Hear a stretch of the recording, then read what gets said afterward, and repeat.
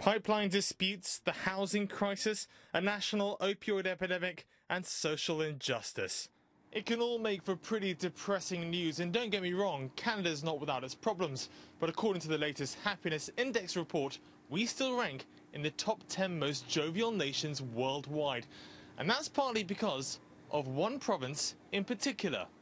A strong element of growth in Canadian happiness over the last 30 years has been driven by the happiness in Quebec, which in the 1980s was materially below that. And over the succeeding 30 years, Quebecers have essentially become happier in Canada and with the life they had than before. It's one of the biggest movements of a sustained sort of a subpopulation that we have found anywhere in the world.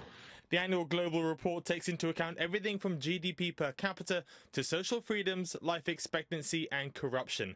Finland tops the table as the most chipper country, while Canada comes in at number 7. One of the main focuses this year was on the happiness of migrants, with a direct correlation in happiness in those moving to happier countries.